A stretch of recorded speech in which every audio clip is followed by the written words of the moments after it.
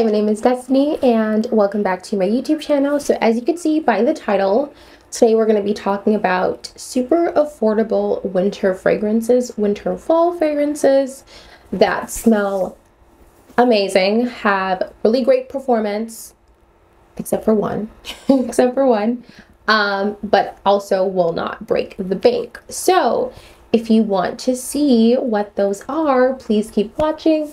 But before you do, please make sure you like, subscribe, and comment. It really helps out my channel. So yeah, let's just get right into the video. So the first one that I have here is actually, so most of these are perfumes.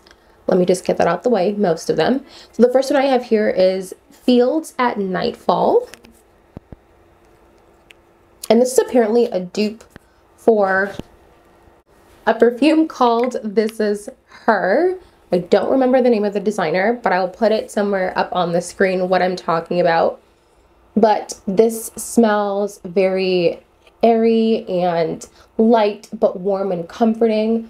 It kind of smells like there's like a milk note in there. Something lactonic is in here that smells really, really nice. It's not overpowering, which is great. But it's also very just comforting and warm and soft. If I could find the notes, I'll put them somewhere up on the screen.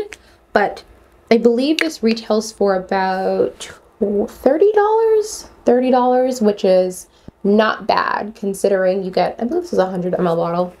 Can I even see? I think it's a 100 ml bottle, but I will link it down below.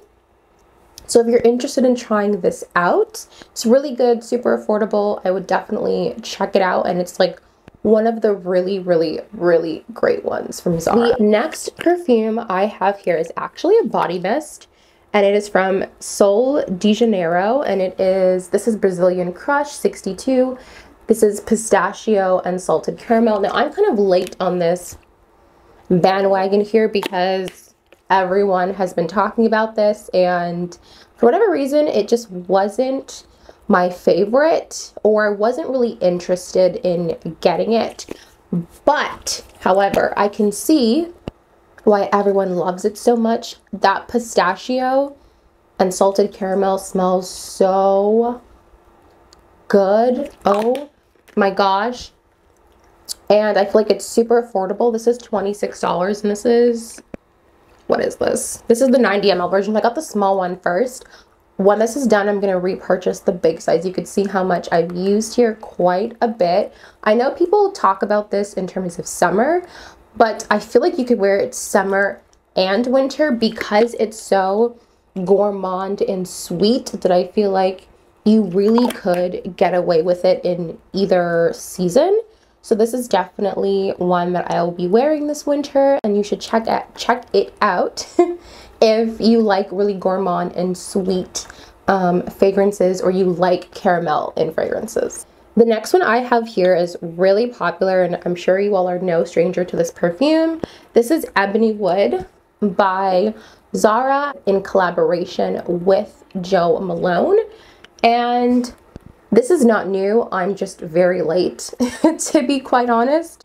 It's definitely super woody. It's more on the lighter side, but it does not smell like an inexpensive perfume. It smells like a really niche perfume, which is what I like about it. I like the minimalistic look to it. It just, I feel like, takes it up a notch. For Zara fragrances, I love when it's just simple packaging, not too much.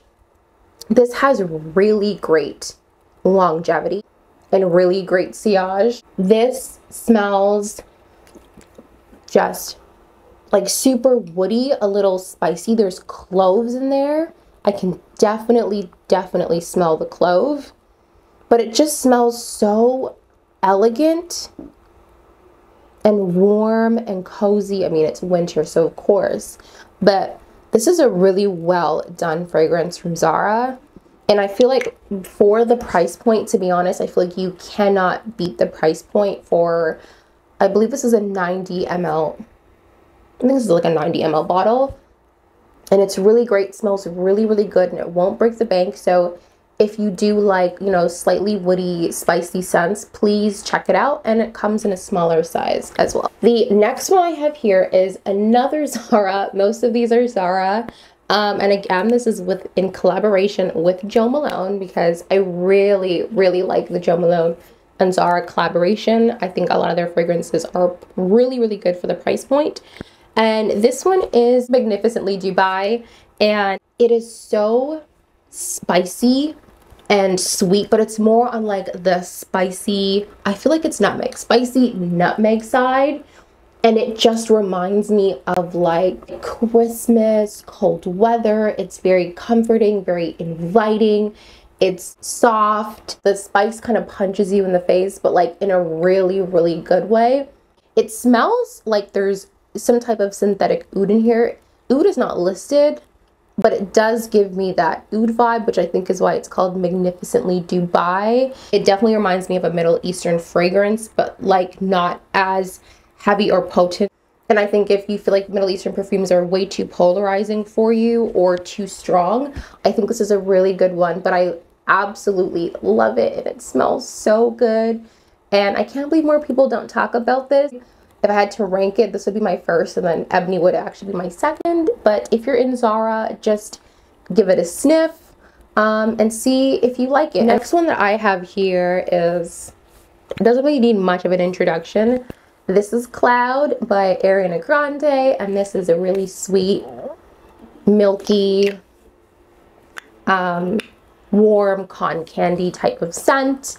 You could wear this in the summertime, in the fall, in the winter. I feel like it's definitely all year round because it's a dupe for Baccarat, which I feel like I don't really, like, I get what people are saying, but this leans a lot more sweet to me, but not nauseatingly sweet, which is why I like it, because I don't really like overly sweet perfumes because they tend to make me nauseous quite quickly. This one is like just the right amount of sweet and just the right amount of like tonic for me to really, really love it and wear it. If you do like milky type of fragrances, please check this out. Last but not least, this is another Zara fragrance, and this one is from the men's section, and it's the Zara Tobacco collection, and this is Rich, Warm, Addictive. I also have the other one. What is it? Dark something exclusive? I don't know. I'll put the other one I have there. This one I feel like is a lot more unisex.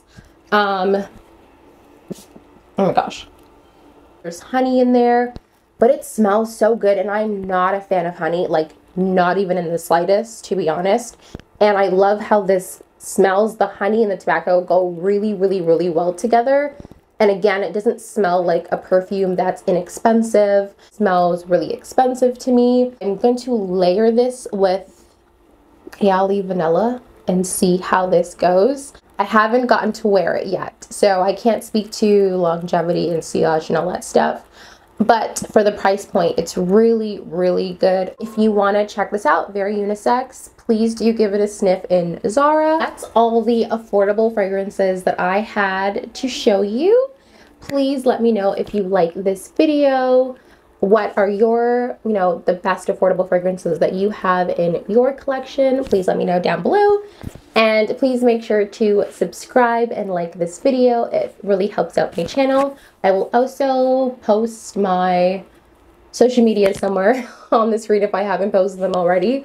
But thank you so much for watching, and I'll see you in my next one. Bye!